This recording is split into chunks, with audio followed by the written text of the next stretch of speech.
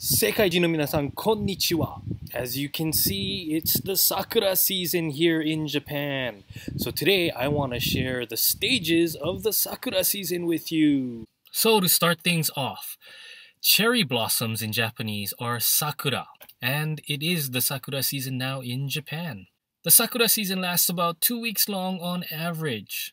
Some years it's shorter, other years it's longer. I still remember one year it was raining so hard during the Sakura season that all of the flowers and bunches of flowers just fell off the trees. So it barely lasted even a week.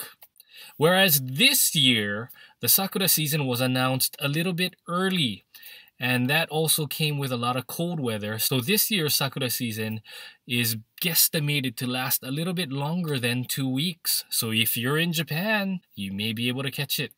Now the Sakura bloom throughout Japan at different times. And it starts from the south down in Okinawa, making its way all the way up to Hokkaido.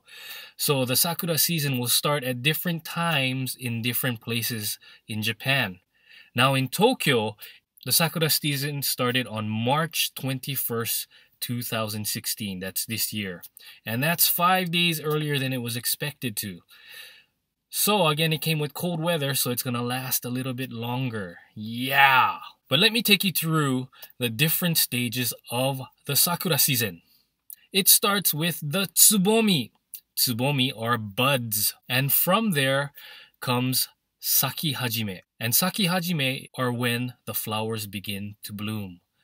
At that time, they have something called the kaikasengen, which is the announcement or declaration of the starting of the Sakura season. Now in Tokyo, at Yasukuni Jinja, or Yasukuni Shrine in Tokyo, there's a tree that is designated to make that announcement. Now in the kaikasengen, it's important to know this, that 5 to 6 flowers need to be fully bloomed before that announcement is actually made. After the kaikasengen, the trees go through different stages of blooming, and they are all designated by percentages.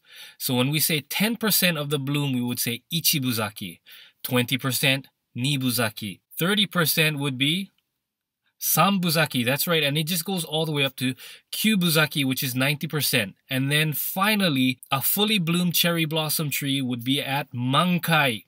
So mankai means full bloom. And then the cherry blossoms begin to fall off the trees, and that's where we call that chirihajime.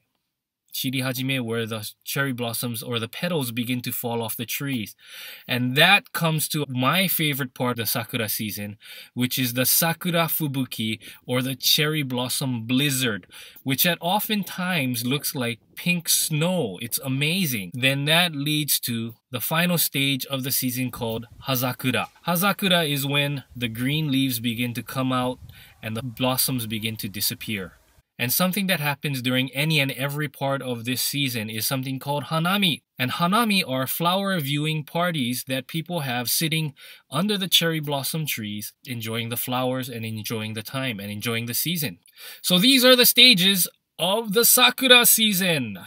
I hope you enjoyed it, and I hope you make it out to see this sometime. Mata ne!